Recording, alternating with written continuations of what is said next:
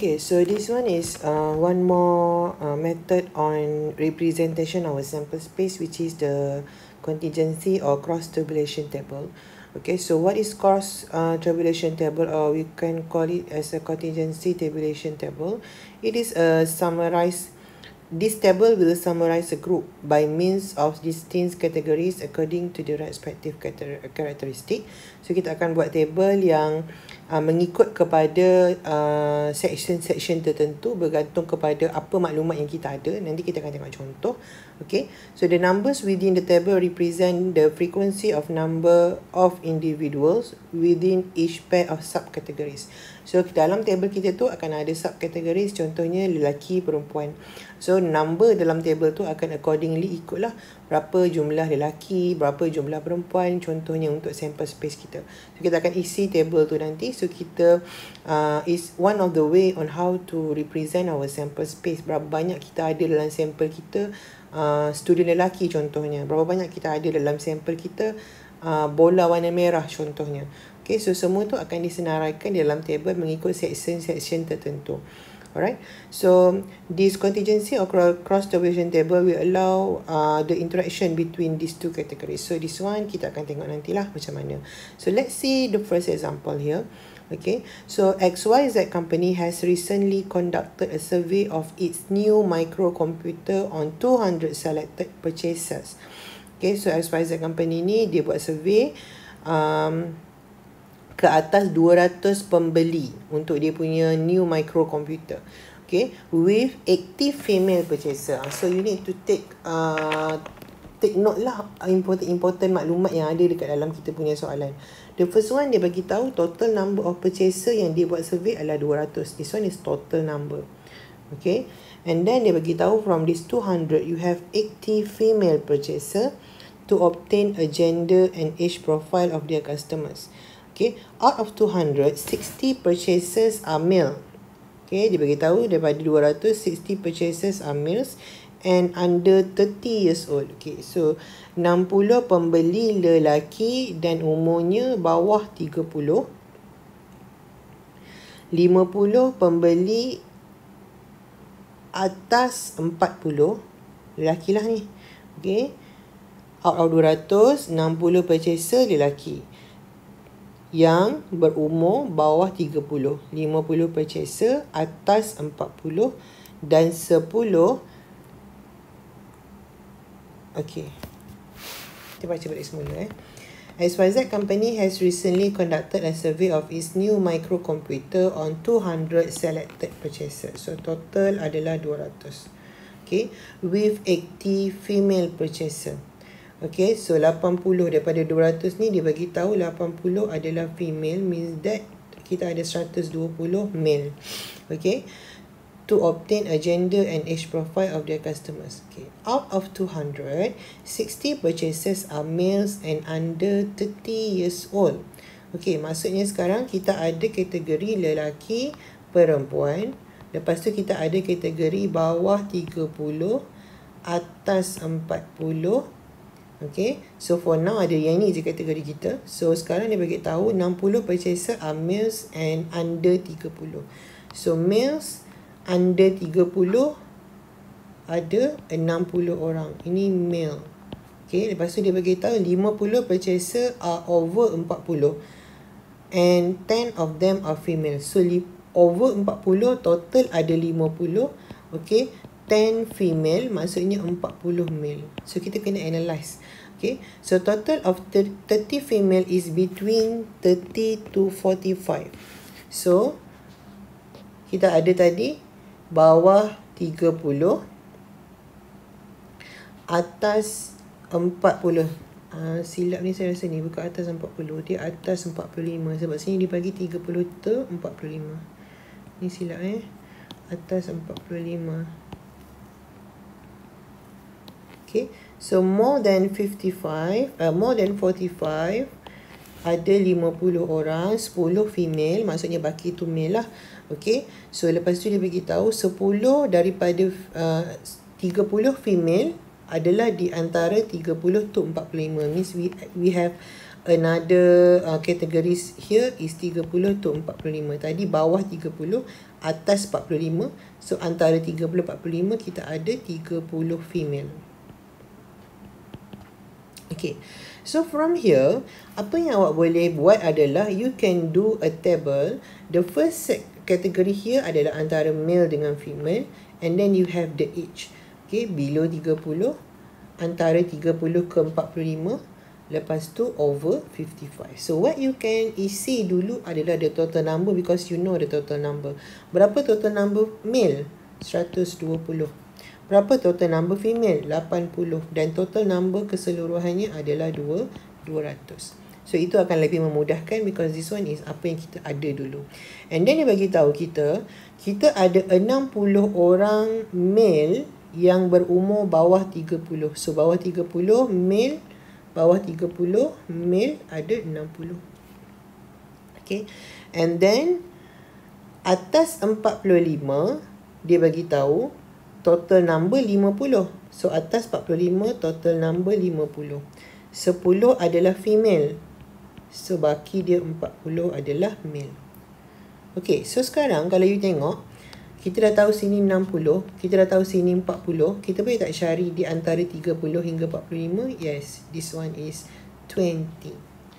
Okay, because we know that total number of male adalah 120. Maksudnya di antara 30 hingga 45 ada 20 orang male. Okay, now kita nak isi pula untuk female. Di antara 30 hingga 45 ada 30 orang female. So kat sini ada 30. So total 50. Okay, so boleh tak kita nak cari berapa orang female yang below 30? Yes, because we know that total number of female adalah 80. So 10 campur 30, 40. So dekat sini ada baki lagi 40. So berapa total kat sini? 100. So if you count 100 plus 50 plus 50 is equal to 20. So this one is contingency table, di mana nanti kalau kita nak baca berapa orang female, berapa orang purchaser ini adalah female, given that umur dia over 45. So you just need to see here. Female, given that umur dia over 45. So this one is the number. 10 orang. Okay. Berapa purchaser adalah berumur di antara 30 hingga 45, given that dia adalah male. So kita nak cari berapa number of purchaser yang umur antara 30 hingga 45, given that dia adalah male. So this one. Okay, so it's directly come from the contingency table. So this one is one of the method on how to represent our sample space. So we will see another example. Okay, let's see this example. Okay, the management of a computer shop recorded the sales of 250 units of computer in a month. Okay, so satu pengurusan kedai komputer ni dia record sales penjualan kedai dia adalah 250 biji komputer. So this one will be a total number of computers sold lah. Okay, so total 250 komputer yang sold. Okay, komputer this one is computer. And then of those 250 units, 180 belong to Pentium 2 model. So kita ada dua jenis model kat sini. Yang pertama adalah Pentium 1. Okay, so kita ada kategori yang pertama adalah model. So model ada dua, Pentium 1 dengan Pentium 2. Okay, daripada 250 dia bagi tahu 180 adalah Pentium 2. So bakinya adalah Pentium 1 lah. Berapa? 70. Okay, because total number of computer 250. And next dia bagi tahu of those 250 units sold, 180 unit belong to Pentium 2 model, of which 30 unit was sold with 70 inches monitor. Okay, so daripada 180 model ni 30 adalah monitor dia 17 inci. So kita ada monitor 17 inci. Okay, terjual adalah berapa tadi? 30. Okay. Next, 25 unit of Pentium 1 was sold with 70-inch monitor. So Pentium 1, 17-inch monitor, 25 unit. Okay. The rest of the unit was sold with 15-inch monitor. So Awak tengok Pentium 1 ada 70, 25, 17. So 15 inci adalah 45. 180 Pentium 2, 17 inci 30. So 15 inci adalah 150. So let's masukkan dekat dalam table. Okay, so first we have model. Okay, so model kita ada yang Pentium 1 dan ada yang Pentium 2. And then we have screen size. Okay, sekejap saya padam ni.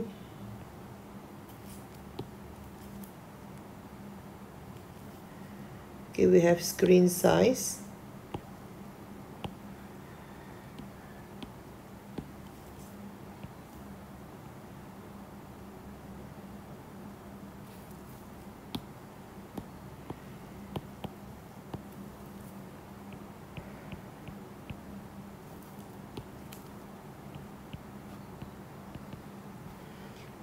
(15 inci dengan 17 inci. So kita boleh isi sekarang. Okay, so untuk Pentium 1 15 inci 45. Okay, 17 inci 25. So berapa total untuk Pentium 1? We have 70. Okay, and then untuk Pentium 2 15 inci 150. 17 inci 30. Berapa total untuk Pentium 2? 180. So berapa total semua komputer? 180 plus with 70, you have 250 here. Berapa number 17 inch? 25 campur 30, you have 55 here. Berapa number 15 inch? 45 campur 150, you have 195. And you can check 195 plus 55 is 250. So this is how we create a contingency table. Okay, untuk represent kita punya sample space. Now soalan tanya, find the number of 15-inch monitor. Find the number of 15-inch monitor. So you tengok, ni 15 inch. So berapa number 15-inch monitor? 195. Okay, 195. Find the number of Pentium 1 model and 70-inch monitor. Dia nak yang Pentium 1 dan 70 inch. So kita tengok ini Pentium 1. Okay, and then this one is 17 inch. So this one is the number. Okay, so 25.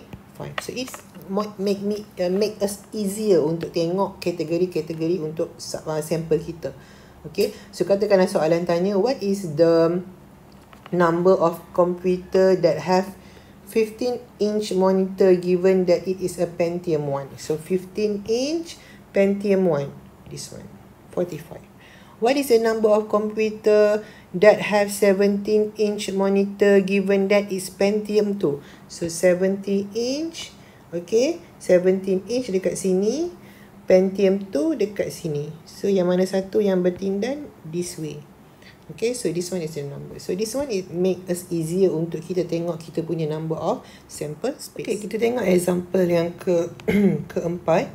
Okay, a machine shop has an experienced worker and a practical student. Okay, so dia bagi tahu ada satu kedai mesin ni ada dua jenis pekerja. Seorang experienced worker, satu lagi adalah practical student. Okay, the experienced worker who is faster and more skillful produce 10 item. So experienced worker ni dia produce 10 barang, of which only one is defect. Okay, so experienced worker dia produce barang, ada dua pula kategori, sama ada defect or not defect. So experienced worker produce 10 barang, satu sahaja defect, maksudnya baki 9 tak defect. And then dia bagi tahu the apprentice tu practical lah, produce 8 item, of which 2 are defect. Okay, so practical barang defect ada 2, dia produce 8, so not defect is 6. Okay, so kita boleh letakkan dia di dalam table. Okay, so sekarang ni kita boleh lukis table. Okay, so kita lukis table. Saya ambil balik table yang tadi. Awak kena tengoklah kesesuaian. Boleh tak nak guna table ni ataupun kena guna table yang lain. Okay, kita tengok balik kesesuaian. So Sekejap, saya nak reduce, saya nak remove ni. Pergi bawah sikit. So kita boleh guna this table. Okay. So sekarang kita ada table. Okay, so kita ada table. So yang pertama kategori kita adalah workers. Okay, so kita ada experienced workers dan juga practical student. And then kita ada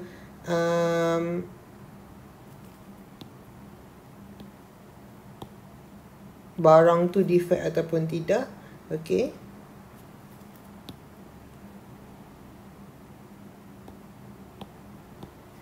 So is the what? Item items. Sama ada dia defect ataupun not defect. Okay, so kita tahu tadi experienced worker dia bagi tahu produce 10 item. So total item experienced worker produce adalah 10 dan total item practical workers produce adalah 8. Okay, daripada 10, 1 defect, 9 tak defect. Untuk practical 2 defect, 6 tak defect. So we can find the total of defect item is 3. What is number of not defect item is 15. So if you calculate 3 plus 15 is 18, 10 plus 8 is 18. So this one is the table.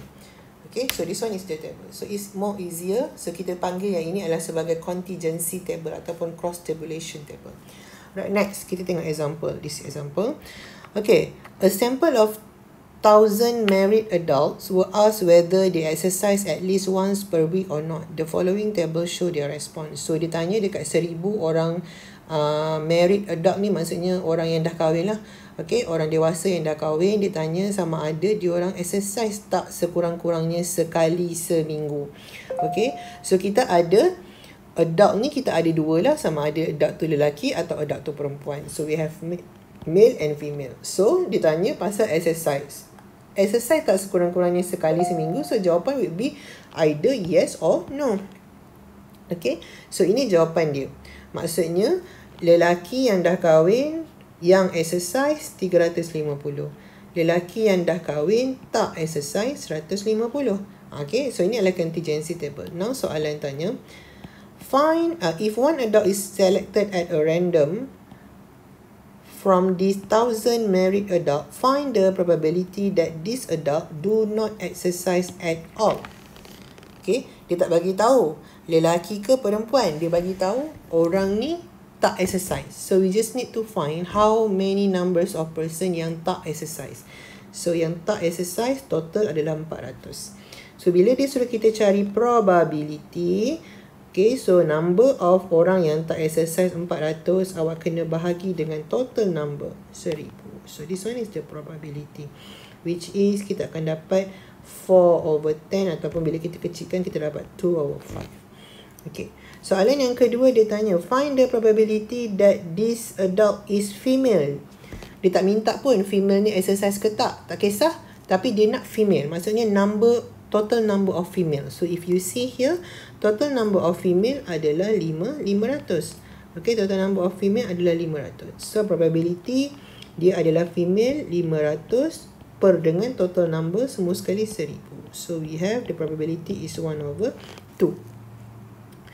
Find the probability the adult exercise more than once per week given that this adult is a male. So ini kena berhati-hati. Dia kata cari probability adult tu exercise. Okay, adult tu exercise dekat sini dan dia adalah male. So male. So here. This is the number. Exercise dan dia adalah male. Okay, so dia punya probability 350 bahagi dengan total number 1,000. So kita dapatlah, kecilkan awak dapat 35/100 ataupun 7/20. Okay, so ini probability. And then dia minta probability female given that this adult do not exercise. Dia nak cari probability female. Okay, probability female. So kat sini dan tak exercise. So here. Female yang tak exercise is 250. Okay. Total number is 1,000. So kita boleh kecilkan, kita akan dapat 1/4 is the probability. So this one is why we need the contingency table untuk bantu kita represent our sample space. Alright.